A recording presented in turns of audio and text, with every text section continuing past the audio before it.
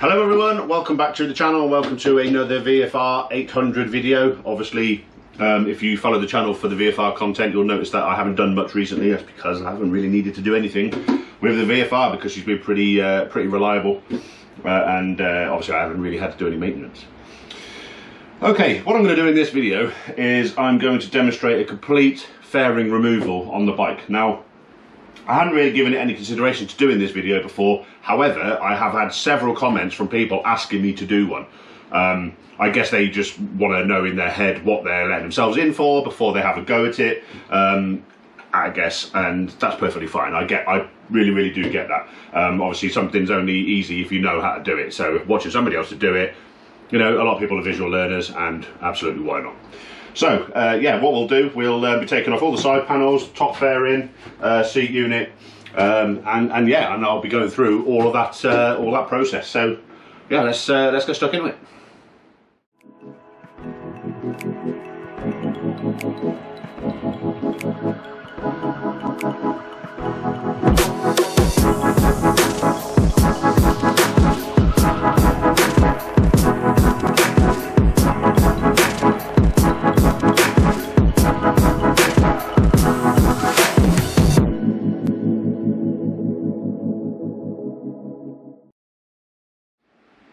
Okay, where we're going to begin is at the back of the bike with the seat unit. It's probably the easiest part of the fairing to remove. There's not a great deal to it. In the case of my bike, obviously I have a luggage rack, which does add an extra step to removing the fairing. And what we need to do in order to get it off is obviously remove the necessary parts of it in order to get it off. We don't need to take the side rails off. They don't interfere with the seat unit at all, but the top plate and these arms down to the grab rails do. So what we need to do is obviously remove the top plate and remove these arms. If you don't have the luggage rack, then you can skip this step and then we'll go straight to the bolts holding the grab rails on. So with that in mind, what we need to do is we need to remove 6 nuts that hold this plate onto the side rails here and these rails here. And to get these nuts off, what we need to do is we need to gently, using a tiny screwdriver, this is a little watchmaker's one, being careful not to mar the thing up, is pop these caps out. There's 6 of them, and then underneath there is a hex head, just like you can see there. So what I'll do, I'll get these other 5 caps off, and then we can whip this off. Okay, there we are, all 6 off, and if we look underneath, we can see the nuts on the underside. So all we need to do is put a spanner on and wind each one out. Really is that easy. So I'll get all 6 of these out, and then we can whip the plate off.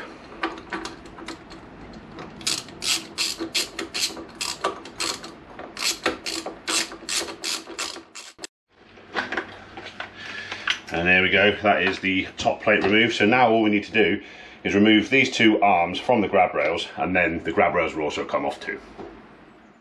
The next step we're going to take is we're going to remove the rear seat completely from the bike, and then we can remove the 4 bolts holding the grab rails and these rails on. So if you didn't have the luggage rack, you would essentially be starting from this point. Okay, next thing we need to do, these 2 and these 2, whip them all out, and then the grab rails and these 2 frame rails for the top box will just lift straight off the bike. So, dead easy, nothing to it. Just crack them all off.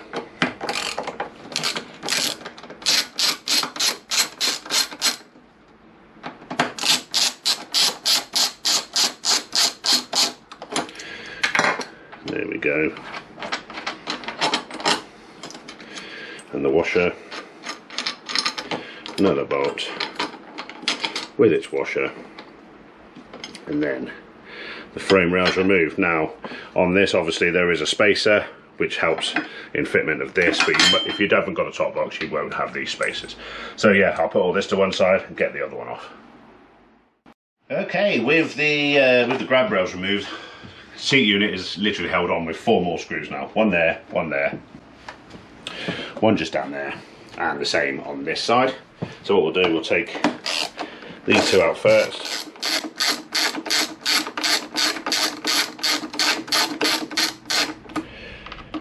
and easy.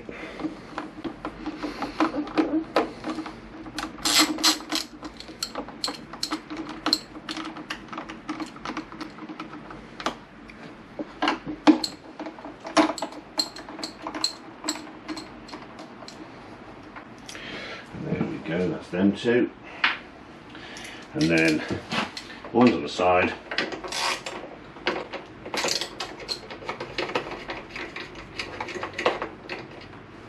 Again, really simple.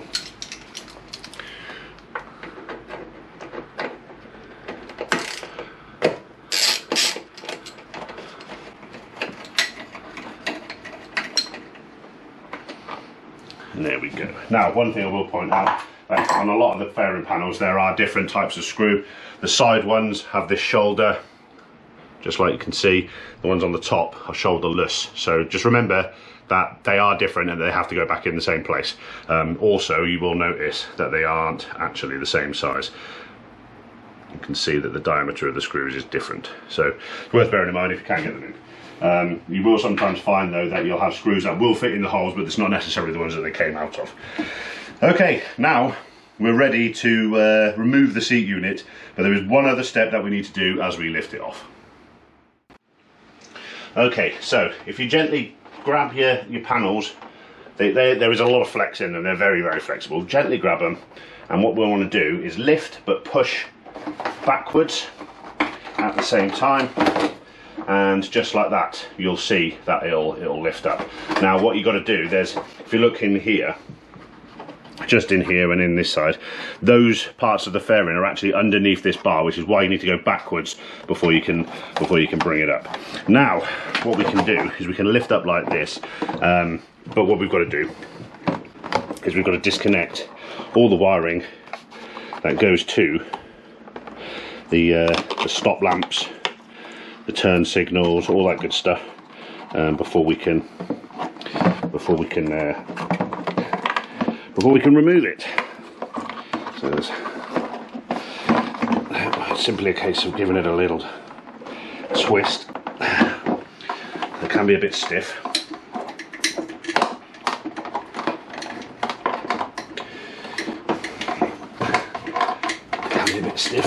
Especially these indicator ones, they are incredibly stiff. There we go, there's that one. And lastly, oh yeah, very stiff. Oh, there we go, crikey. We got there. Now, as you can see, that's a tow unit removed. Really is that easy. There's not a great deal to it.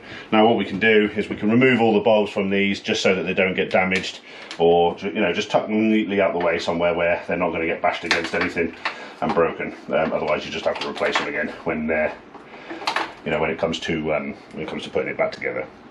Okay, so that's the first stage done, and as you can see we've got a lot of access to a lot of the stuff under here. Obviously if you're wanting to remove exhaust and stuff like that, this is a place where you would start. Okay, next what we'll do is we'll move on to the side panels. Okay, what we're going to do next is we're going to look at removing the side panels, but first what we're going to do is we're going to remove this piece under here, which is joined to the side panel, as you can see, by a couple of bolts. Now what I will say on mine is that there's a few clips missing. Up here on each side there should be a couple of the expanding rivets with the push pin that goes through the middle, so you put the pin in, and then once you put the pin in the center, it can't come out. Mine are missing, and they've been missing, well, as long as I've had the bike, to be perfectly honest. I really should get around to replacing them. I've just never bothered. So what I need to do is, obviously I need to remove just the two screws in order to get it off, and it literally is a case of just winding these two out. The wheel does get in the way, so you just need to nip it to one side and pull the screws out. So you've got two this side, two that side. Once those are out, obviously on your bike, if you actually do have the clips, to get the clips out, what you do is you push the pin inside and then the whole thing will just come out. It really is that easy. I know that a couple of people get confused by how they actually work, but yeah, the pin, if you push it all the way inside, it's no longer preventing the little arms from being pushed inside, so the whole thing will come out. So yeah, what I'll do, I'll whip that out, and then we can look at the side panels. Right then, as you can see, all the 4 of the bolts are out. Now, as I said before, there is a couple of clips missing, and as you can see, there's the hole just in there where it's missing, where a screwdriver's pointing out, and it's the same on the other side. However, what we do have up here is the clip where it meets the top fairing. That one there needs to come out. So in order to get it out, as I said before, what we need to do is just push in the center,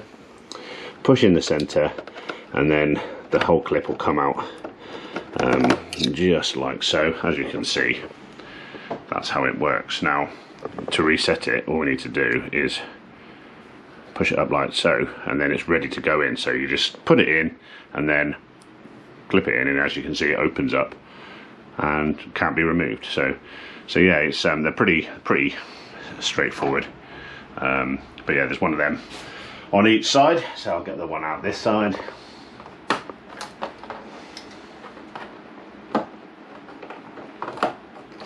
And reset that one.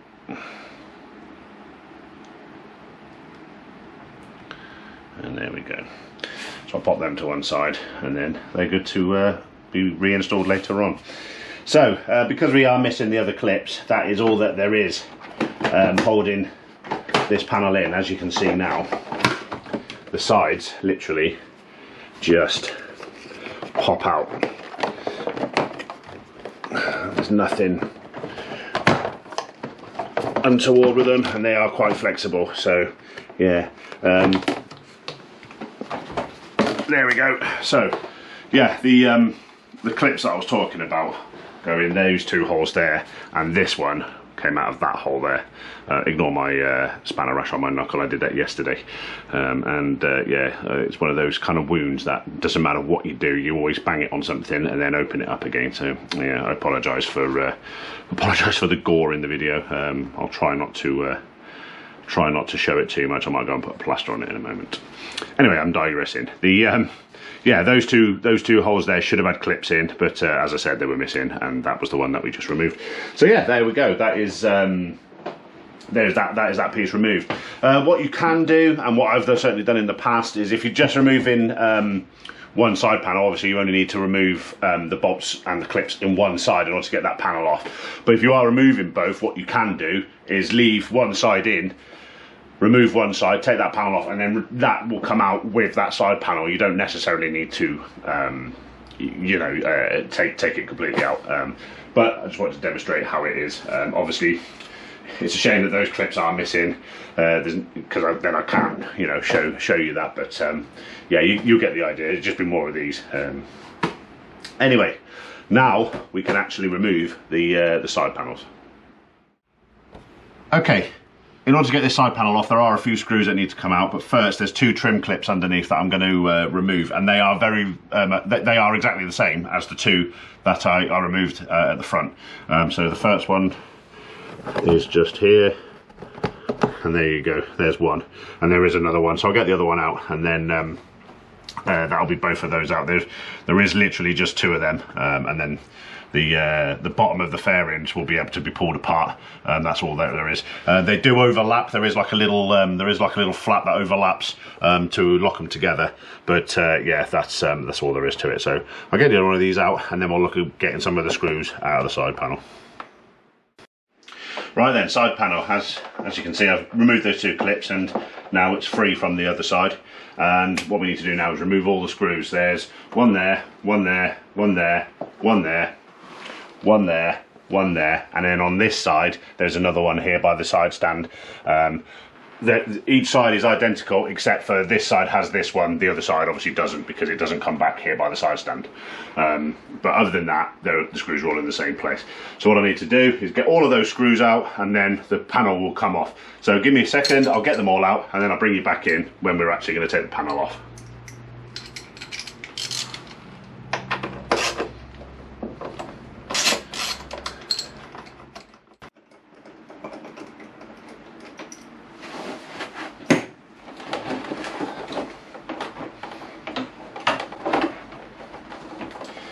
And there we go.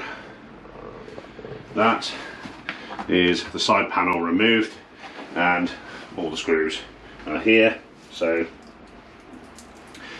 yeah, you need to put them somewhere safe. Now again, going back to what we said when we removed the seat unit, there are different lengths and sizes of screws. Some are shouldered, some aren't.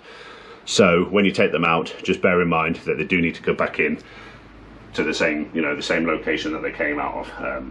Otherwise you'll struggle. And again, some of them are fatter and thinner than the others. Okay, so I'll put this somewhere safe, I'll get the other side off, and then we'll bring it back in and we'll be looking at the top fairing. Okay, so that's both the fairing side panels removed, as you can see. Now, what we're left with, other than the top fairing, is a couple of little infill panels. We've got one here, and then there's one there and one there. And as you can see, there's not a great deal to those, they're quite loose.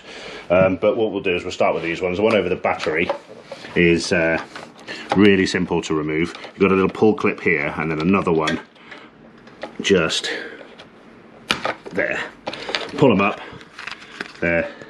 As you can see, that's how they work. Pull them up, and then that one comes off. Really easy, and that gives you access to your battery. This one, however, has the same push clips. So as before, push it in just like so, and then they can be removed. And oh, hang on, sorry, 3 of them. Another one just there. They can be removed, and there you go, that is that one removed. And with this one taken out of the picture, you can see here you've got the proportioning valve, the bleed nipple, and where all the hoses are for the brakes and everything. So if you're doing a brake line renewal, you will need to access this part of the bike. So we'll put them to one side, drop the little fasteners inside like that. Right, what we'll do next is we'll have a look at these ones.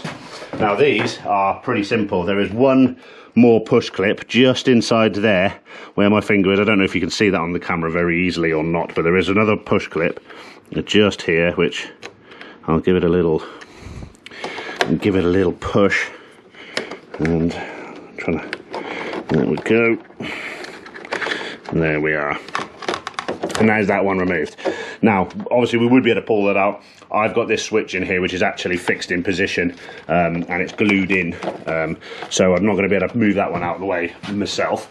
However, the one on this side, if I do the same to the clip, give it a little push, remove, give it a little push, remove the clip, which I'm having to do with the wrong hand. There we go, that's easier. There. And then comes out just like that. So that's the other infill panel removed. And what we can actually do is reset the little clip. Come on, what are you doing? There we go, reset the little clip. And we can just push it through the hole if we want to stop it getting lost. Okay, so yeah, that one I can't actually remove because that is glued in place, and the connector behind it is actually soldered. So that one's just going to stay there. But yeah, now we're in a position to look at removing the top mount, the top fairing, the top cowl, whatever you want to call it. So yeah, that's a little bit more involved because obviously you've got the clocks and everything mounted into it. So yeah, we'll move on to that next. Okay, so now we're in the position to take the top cowl off, or the top fairing, and this is probably the most complicated part of the whole process because there's a lot that you have to do in order to get it off properly. And where we're going to start is with these little infill panels just in here, and these are held in with one screw. So with your JIS screwdriver, simply take the screw out, it'll drop down, and then you can see there's 2 little tangs at each end that hold it in position. Same on this side.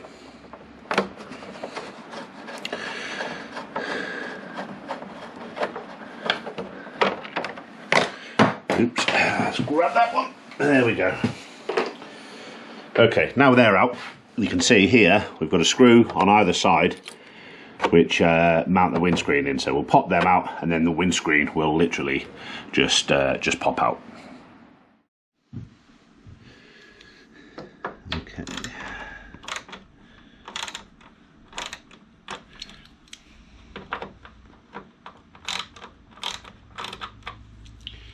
particularly tight, but then I don't suppose they have to be.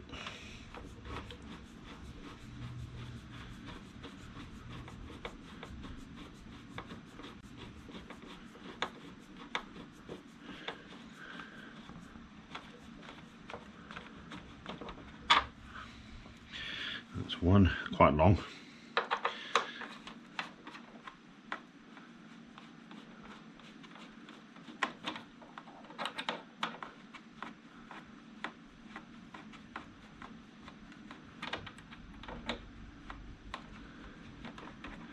And two. Okay, lift and pull forward. You can see here you got little hooks, so what you need to do is lift it before you can pull it out, and that is the screen removed. Pretty straightforward. Okay, let me put this to one side and then we'll move on to the next step. Right, now that we've got the screen off, we need to remove this panel here, and as you can see, it's fairly, it's fairly loose. All it does is it clips in. These little clips here just slot in underneath the top cowl, but this panel covers the clocks as well. In order to get this off, we also need to remove these two coloured pieces here, these two side portions, and you can see here we've got two more of these clips that we're now all incredibly familiar with. Just pop them in the centre and then pull them out. Right then, now that they're out, what we need to do is we need to remove the side panels, and these are incredibly awkward because you kind of have to move them in two directions at the same time, and it's kind of difficult but doable, and you have to kind of rely on the flexibility of the panel, like so. There we go. There's one out, and yeah, as you can see, it is a bit of a pain to get out. But yeah, it is doable. So I need to get the one on the other side, and then we can look at this panel. But what I will say, with this off, you can see the the fuses for the fan, the clock, the lights, etc., etc. So if you're ever wondering where the fuse box is on the bike, it's hidden behind this panel. So if you just want to get to the fuses, you only need to remove a couple of screws to actually access it. Just that one and that push pin, and the panel can come out. You don't actually need to remove the side fairing in order to get this off.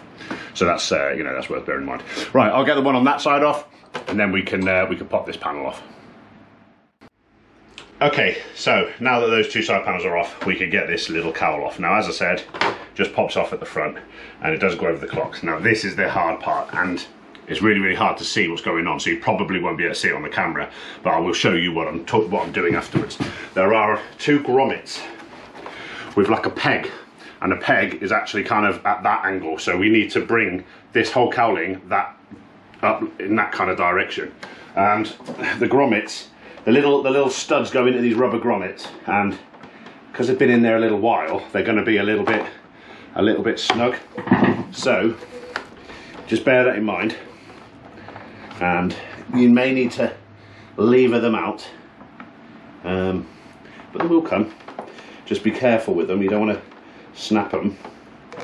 I will show you what it is I'm actually looking at in a second, which will aid you should you need to do this. But they are a right pain to get out. A little bit of wiggling, and they will come. So what's probably there? Right, there's one.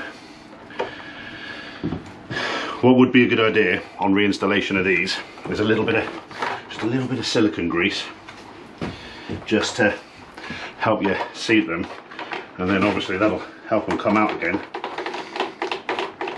should you need to do this in the future.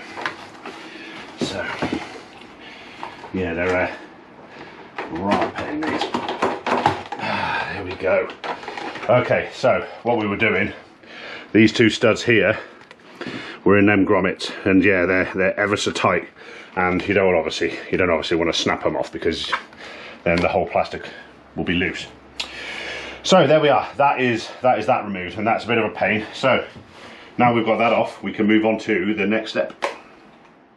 Okay, next stage is the mirrors need removing. As you can see, they're actually bolted directly onto this frame and literally just held in with 2 Allen headed screws. So nothing too dramatic. Again, just crack them off. Same on both sides.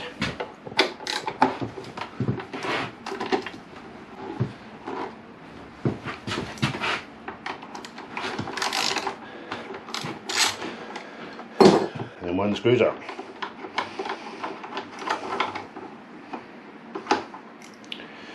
And there's one.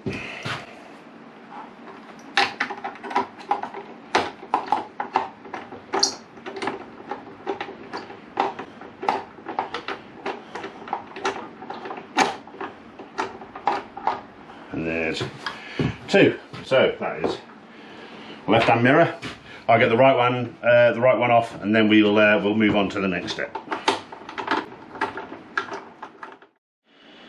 Right, with the plastics around the clock removed, you can quite clearly see these 2 nuts just underneath here, and that is what needs to be removed next.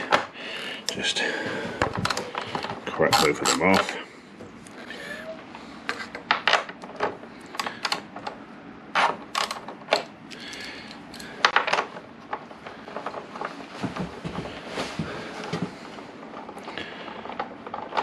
Behind each of these nuts is like a little collar, which also needs to be removed, which I'll grab now. Like a sleeve with a, yeah, there we go. So that needs to come out as well, both of them.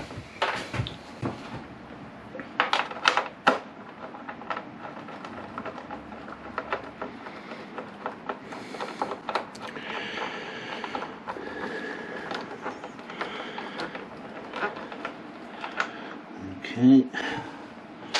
Now these studs are part of the fairing, but they come through the bottom of the clocks, if you know what I mean.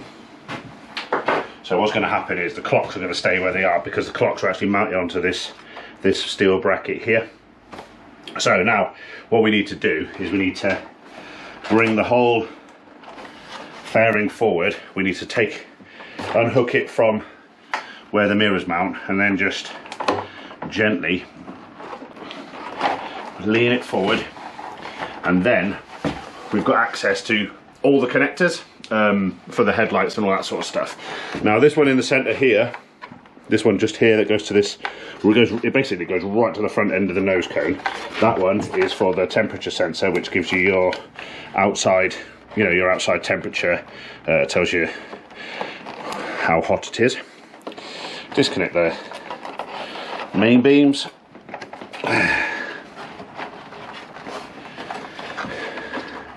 The dipped headlight on that side has already disconnected itself, and there we go.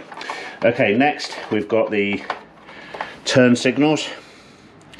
They need to be disconnected,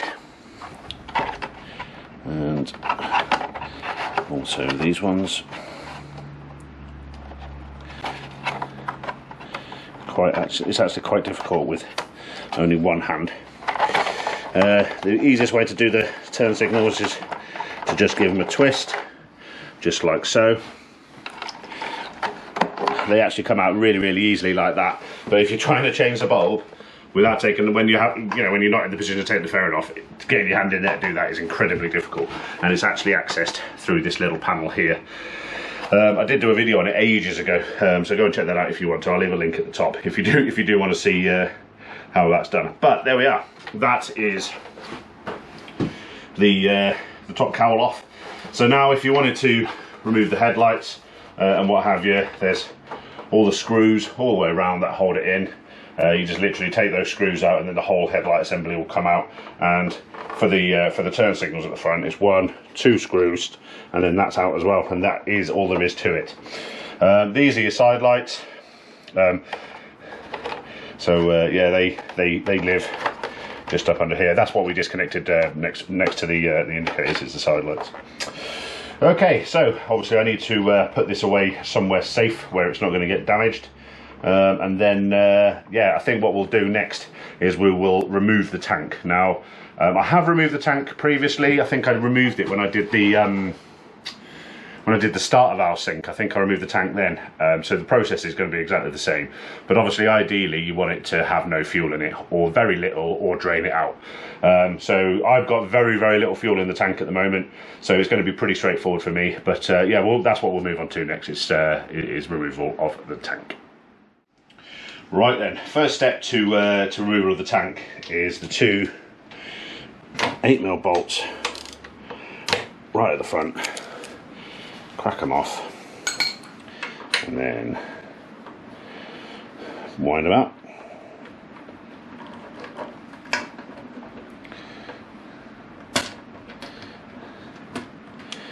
I'm taking the whole assembly with the little collar as well.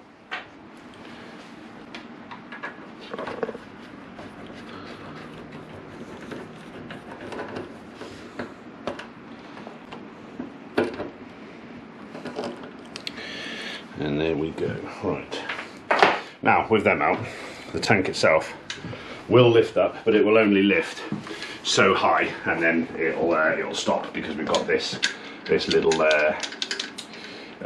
well, it's like a safety line really. It's to stop you overstressing any of the pipe work or anything underneath the tank, or damaging anything. So we can remove that by just simply taking that bolt out, and we'll do that in a second.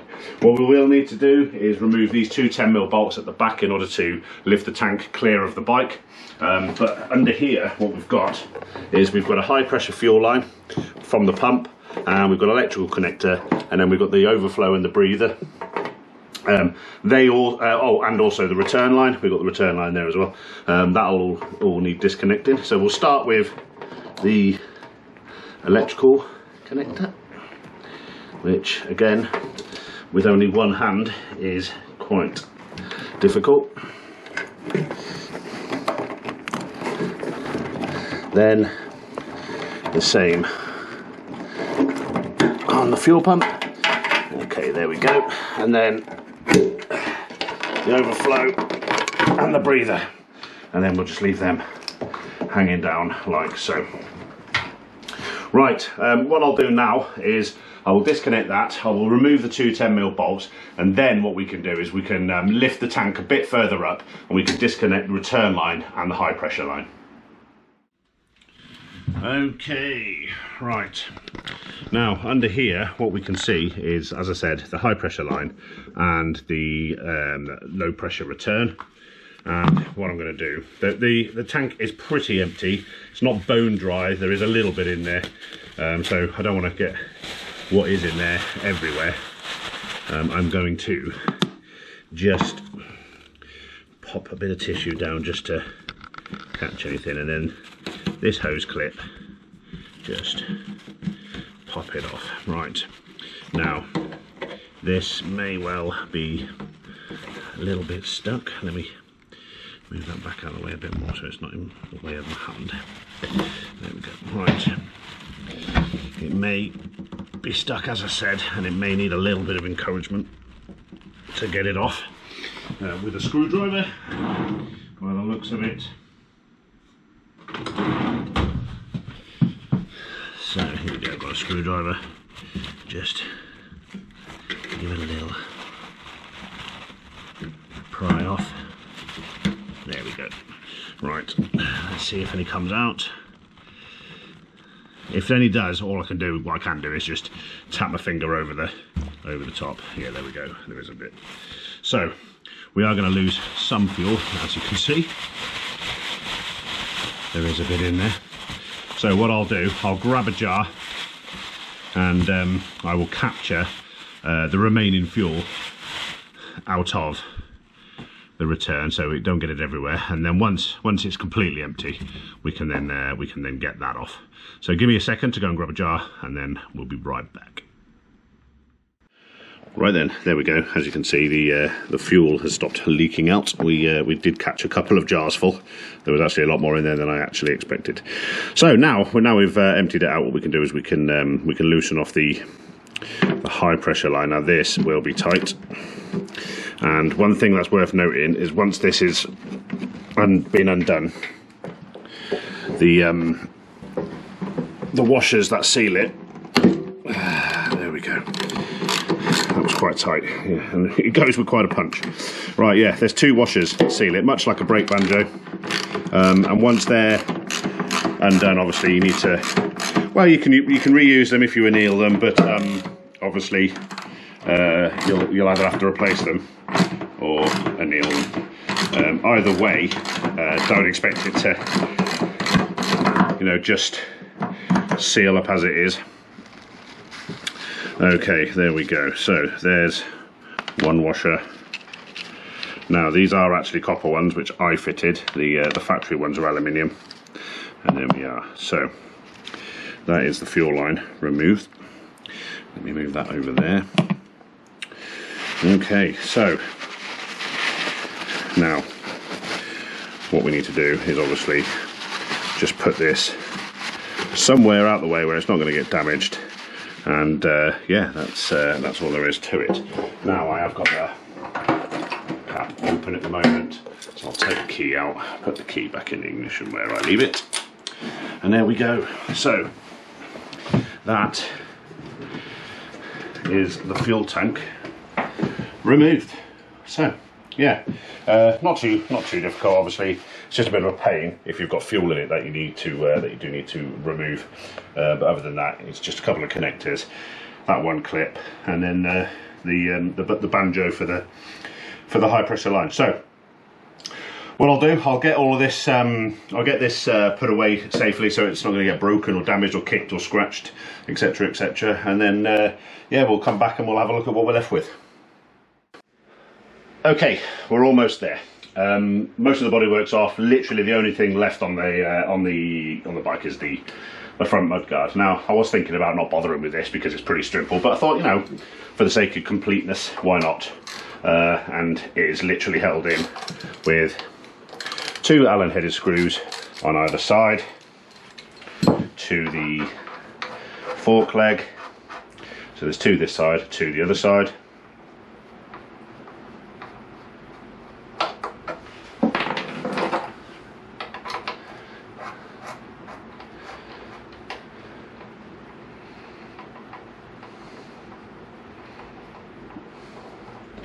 One and 2, and then just here we've got a couple of bolts. Now one is for this little block that the brake lines go through, and the other one holds a little clamp that the ABS line goes through.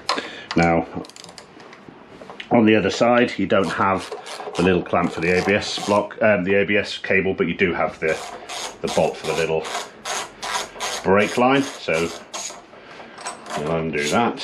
There's 1. And then that one.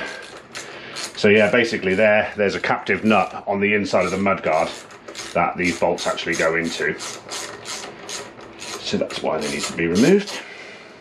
And there we are, that's 2. So as you can see now, that's nice and loose, and this side of the mudguard is free to move. So what I'll do, I'll get the ones out on the other side, and then we can actually withdraw the mudguard itself. Okay. That's all the bolts out either side, and then literally it's just a case of gently sliding them forward. And there we are. Here's the little captive things that I was talking about. They just sit in there either side. So just make sure that they're there. And yeah, there we are. That is the mudguard removed. Okay, let me go and put this away, and then I'll bring you back and we'll talk about what we've done here. Okay guys, as you can see, that is all the bodywork stripped off the bike completely. Doesn't take too long, including the filming elements of it. This has probably taken about an hour. You know, and obviously the filming of it does take a little bit of time, so it adds on a little bit of time. But I reckon if I hadn't been filming, I reckon I'd have got all this off in about 30 minutes, maybe 35 minutes. It's not too taxing, not too difficult. You can do it with some basic hand tools. So yeah, so for those guys that were asking for this video, hope that's what you wanted. You know, I do aim to put out content that people want to see. So yeah, if that helped you out, then guys, fire a message into the comments below and let me know, because I'd be, you know, I'd be interested to know if that was, you know, what you needed in order to help you out. Obviously, with all the Bodywork Alf, you know, you've got access to a multitude of things. We've got all the electrical stuff under here, you know, brakes. There's a lot of the engine components you can access with all the fairings off, as well as underneath the tail unit. So yeah, you know, getting the fairings off quite often is a good way to gain access to all the bits that you need, and it can help you avoid scratching the paintwork, you know, during the process. Anyway, yeah, so guys, I'm going to wrap up here. We'll call that the end of this episode. I hope that you you know, you enjoyed it, and yeah, see you all again for the next one. Don't forget to join me on the socials. The links are all in the bottom, and I will see you all over there. You guys take care now. Bye bye.